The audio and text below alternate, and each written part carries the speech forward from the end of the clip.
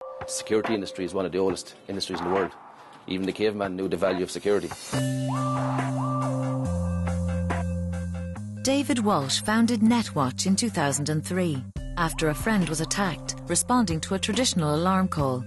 Today, his innovative security company monitors over 600 sites.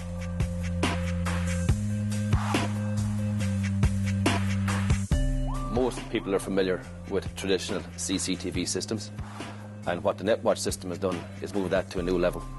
So if a criminal tries to break into a property that we're protecting, not only is it recording on site as per normal, the difference is we're watching here live in our command centre, often thousands of miles away.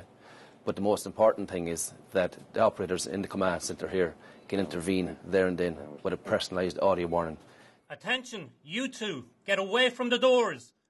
We might say something like, you in the red cap, or you three guys with the balaclavas, or you two, leave the area immediately. So they know exactly they're being watched. It's not a recording.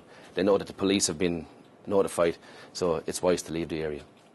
Our system has grown enormously over the last 4 years. We started in 2003 with one site, and presently we have 620 odd sites that we're protecting in Ireland, across the UK, Europe and the States. The very first night that we received an alarm call, I was actually in the command centre myself.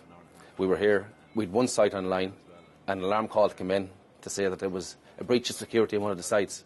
We all panicked. We said, what's going to happen now? For the first time, we realised this was serious and that there was something happening. We raced over to the computers to actually address the situation, to find out that it was a four-legged intruder. It wasn't an actual intruder, it was a dog.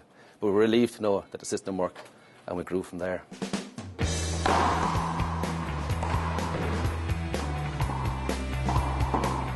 To relax, I play a game called Rackets, which is unique here in Carlow. Apparently it started in 1913 and is played to this very day.